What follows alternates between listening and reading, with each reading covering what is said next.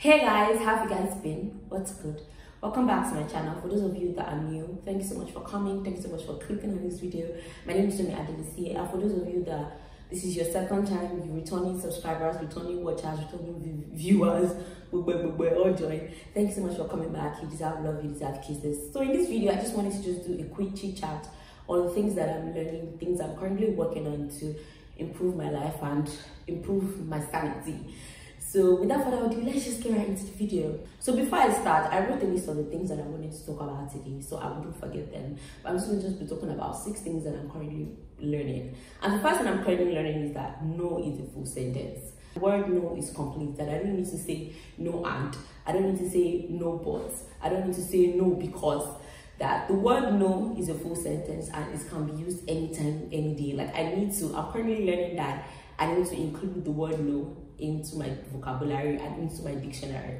Now, as a recovering people pleaser and somebody that finds it hard to believe that people might not like me, I always find it hard to say no. And at the end of the day, it always takes a toll on my health and on my time, because I find it hard to say no to people that, or maybe because I'm very busy, or I just basically find it hard to say no to people. And because I've been struggling with that, that has been affecting my sanity, that has been affecting my time, because I've been taking on too much of things to fill up my space and to fill up my time. And I mean, like, at the end of the day, you cannot just be there for everybody every time. So yeah, but just currently learning that no is something that I can say to people. I don't need to over explain why I'm saying no. I don't need to over explain my reasons. Like, no is enough. And if people don't respect that no that I've said, then they can just use the door and just depart of my life. Flowing from the first thing that I'm learning, I'm also learning that nobody's coming to beat me. Legit. I know that some of you might find this thing hard to believe, but you know that as a child, it was just very easy for you to just lie, to just get out of trouble. It's just easy for you to just act a certain way, just conform to the rules and the regulations in a certain place to avoid being punished or being flogged and type of things, right? But I'm currently learning that I'm the adult in my life now. Like, whatever I decide in my life stays. Like, I'm the one that makes the rules, I'm the one that makes the regulations, I'm the one that calls the shots in my life, and there's nothing anybody can do about it.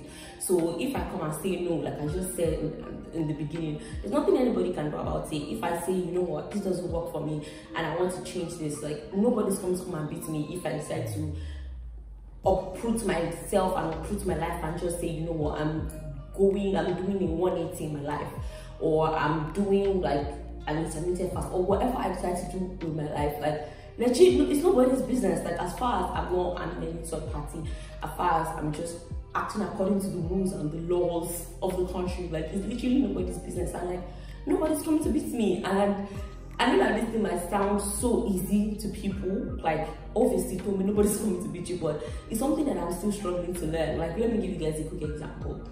So last week I was at my friend's place, right, and I was helping her to like reheat the chicken that she cooked, and I forgot it on the gas, and one thing led to the other, one chicken burnt. So usually, like, PTSD of my mommy coming to deck me or like give me slap for burning the chicken, I said to eat that burnt chicken, and that burnt chicken tasted so bitter because I knew it was burnt.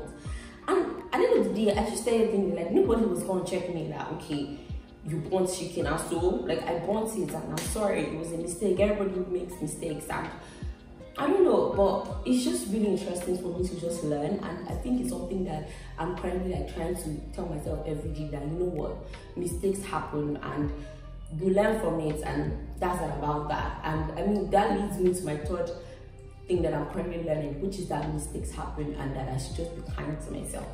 Now, as a recovering high achiever also, I mean, I'm recovering from a lot of things, but as a recovering high achiever, like, it's always easy for me to bring myself down, and it had always been easy for me to yell at myself and to just be negative, like, when I don't hit or smash the goals that I've set for myself or the expectations that I've set for myself.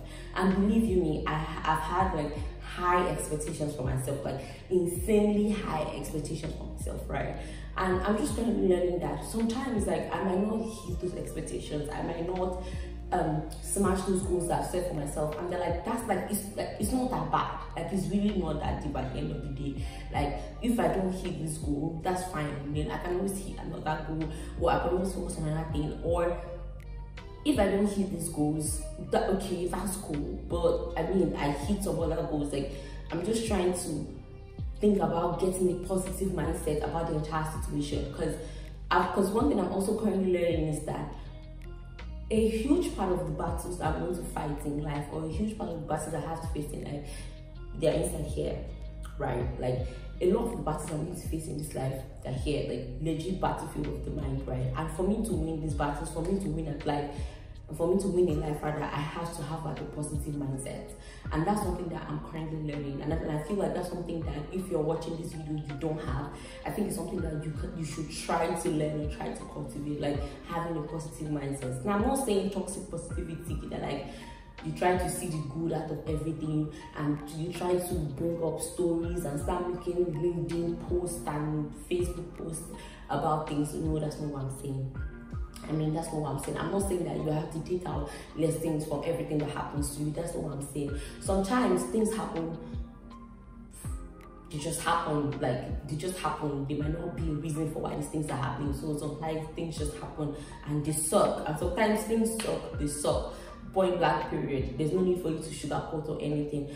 But what I'm saying is that I'm just going to be learning to try to see the good out of situations and try to just be positive about things. That if something happened today, that doesn't mean it's going to happen tomorrow, right? It's just trying to be positive, trying to have this uplifting spirit, uplifting mentality when it comes to me facing things. And I've noticed that having a positive mindset would also help me to build that tenacity and grit that I need to go through life, right? Having a positive mindset will help me understand that it's a bad day, not a bad life.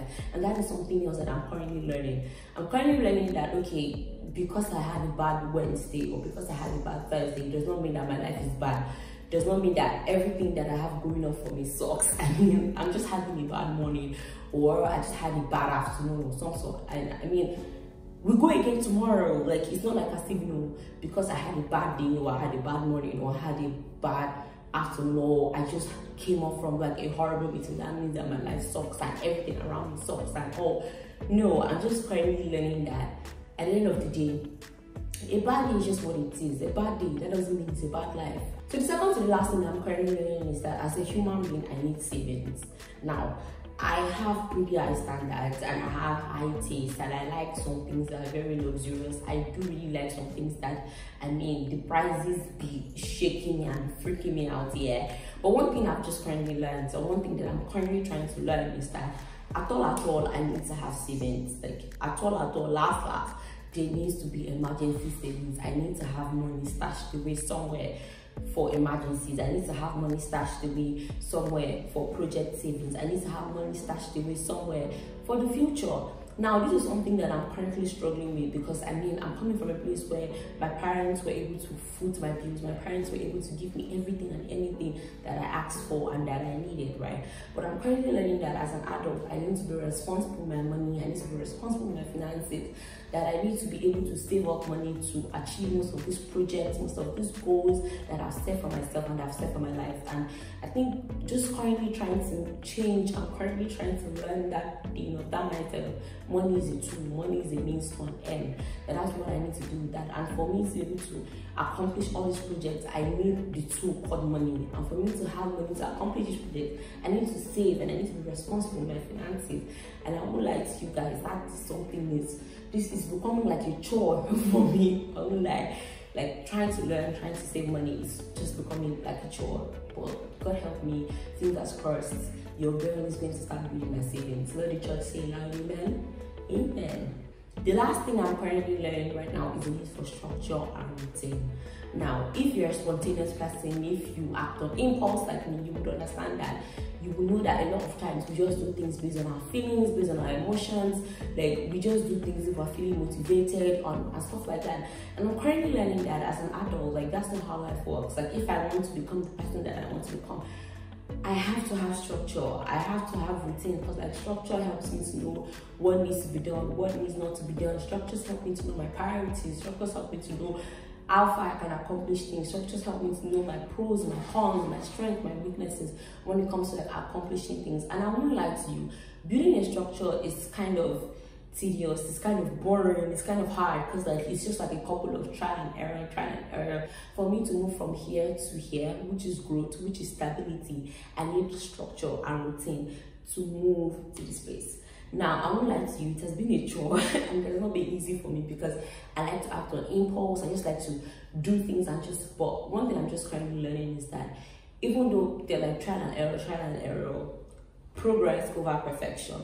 Now, as a beginner in any new field, in any new skill, in any career, there's a tendency for us to look at the professionals and the people that are best and the 1% of the 1% in their career or in that field, and compare ourselves to those people, right? But one thing I've come to just realize is that it's better for me to just start where I am, right? It's better for me to just start, keep on showing up every day. And with showing up every day, I will definitely find my voice. With showing up every day, I will definitely find my footing. I will definitely go towards that perfection that I'm seeking. And I can never attain that level of perfection that I so desire and that I so obsess over if I don't start, which is progress. So progress leads to the perfection. So at every given time, all I need to chase is progress. All I need to chase is showing up. All I need to chase is doing things a little bit better than I did things yesterday. I have to ask myself every day, am I better than yesterday? Is my today's video better than yesterday's video? With chasing progress, perfection will come. So yeah, that's that about that. So thank you so much for watching this video. I hope you enjoyed this video. I hope you found it worthwhile. I hope you learned one or two things. I hope you took one or two things that you could imbibe into your life and you could just like put into your routine. Let me know the things that you're currently learning. Let me know the things you're currently working on. And then thanks so much for watching, and I'll catch you in my next video. Bye.